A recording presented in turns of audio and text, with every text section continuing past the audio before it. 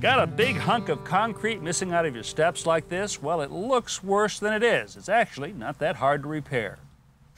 To help ensure that our replacement corner will not break off, I begin by boring 3 holes into the step using a hammer drill.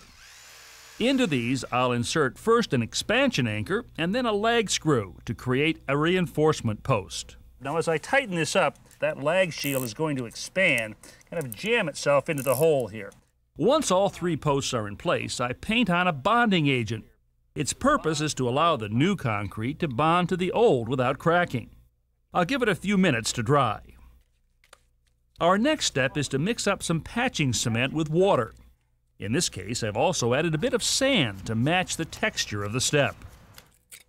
Next, I begin filling the cavity, making sure to force the concrete all around the posts.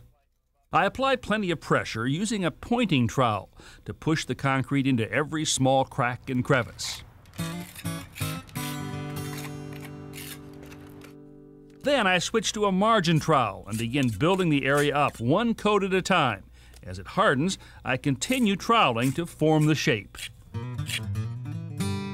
Finally, I go over the area with a damp rubber float to blend the surface with the existing concrete.